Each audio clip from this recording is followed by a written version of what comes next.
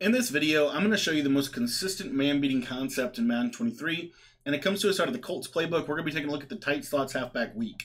If you want to get my entire Colts offensive ebook, make sure that you become a Patreon member. It's only $10 to do so, and it's going to get you access to all of my Madden 23 offensive and defensive ebooks. Now, tight slots halfback week is good for a variety of different reasons, but one of the best things that this formation does is it gives you the opportunity to consistently be able to attack man-to-man coverage. And it really does simplify, I think, your offense to a degree. Now, we're going to set a couple of audibles here. The first audible is flood. It's probably the best play in the formation and the most versatile passing play. You have inside zone, you have 4 verticals, and then you also have this play mesh spot, which is the play that we're going to be taking a look at today. Now, you can run the same concept from flood, and I do a lot of the time, but if you don't have a slot apprentice or hot master, you can just do it out of the play mesh spot. Now, what I like to do is come out in gun bunch, typically come out in bunch offset, bunch trail, and then we're going to audible over to our tight slots halfback weak formation, and in this case, we're going to audible to mesh spot. Now, what I like to do with this play is we're going to smart route the post route on the right side of the screen. We're going to streak our outside receiver there. We're going to put this slot receiver on a slant route. We're going to put the tight end on an out route. And then what I like to do with the running back, you can kind of do whatever you want to do, but I love to put him on either just a table route, a basic out route, a block and release route. Any of those routes will be fine. Or if you wanted to, you could easily block him as well and still kind of get a lot of bang for your buck. But what you'll see is in this formation, if you put your running back on an out route, it's going to give him the opportunity to beat man-to-man coverage fairly consistently. You can also put him on, and I'll show that real quick, you can also put him on an option route. And if you have the short and elite ability, he will actually cook man coverage. Now, right here, he kind of beats man. But again, if you put the short and elite ability on him, which there's a lot of backs in the game that get that for discount, then he's going to do a really good job at attacking man-to-man coverage.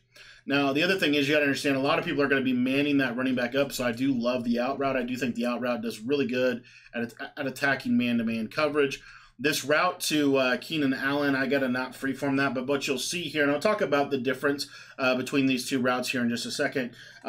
This route that he's on is like kind of similar to the curl flat post out of the trips tight end. It's kind of similar to mesh post, maybe a little bit different, but basically it runs a little sharper, and so you need to not freeform it, otherwise the freeform will kind of dumb out, and that's just, as you saw, I threw a pick previously.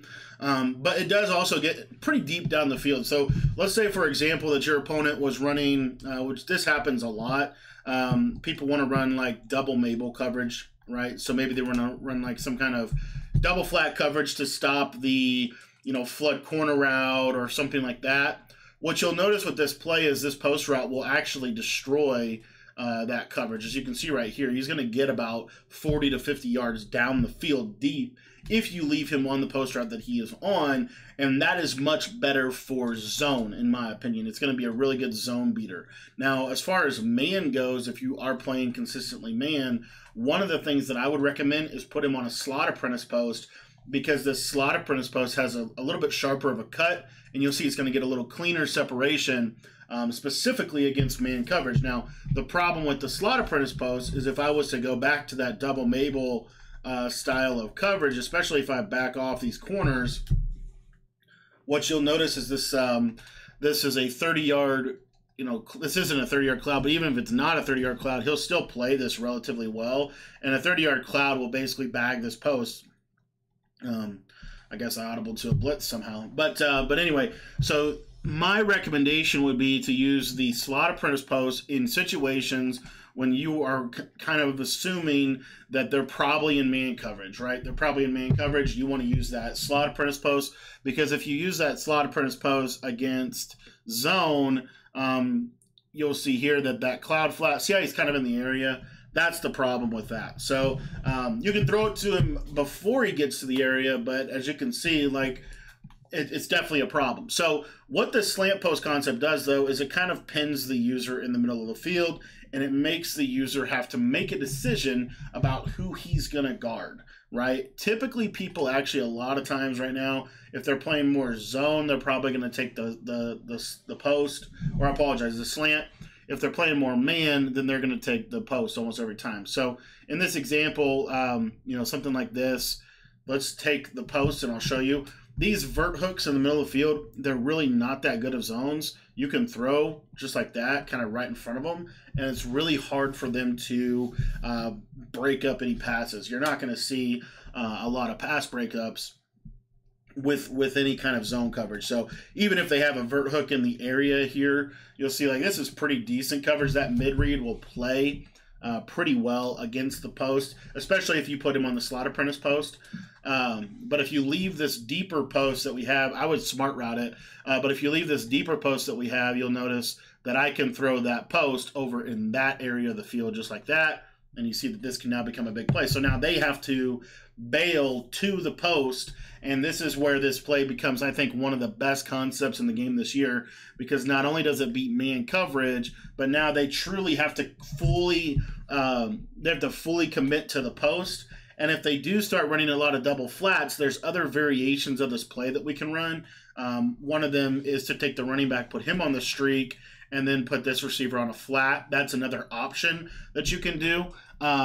Or just put the running back on that option route, put him on that ghost route. If they start to run a lot of zones, you can do that stuff as well. But what you'll see here, I threw that slant route super late, but what you'll see here is this slant route really can do a pretty good job at just sitting in soft spots and zones.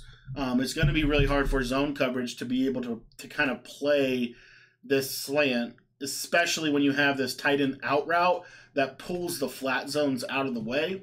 Now their user has to really sit in the middle of the field and make a decision. Now, like I said, if you feel pressure, you can block the running back and you'll be fine. But what you'll see right here is I can throw it right in front or right in between. Of course, I say that I throw it quick.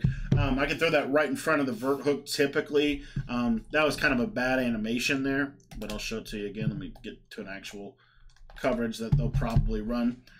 Typically, people, from what I've noticed, especially if they're blitzing, like this concept is almost unguardable in a pressure situation. They just have to pray that their pressure gets there. But what you'll see this is what I'm talking about. See how the vert hook kind of falls back to where the post is? That's the idea. So, again, if they're running a lot of zone and they're typically running like vert hooks on that left side, because they can only run a vert hook.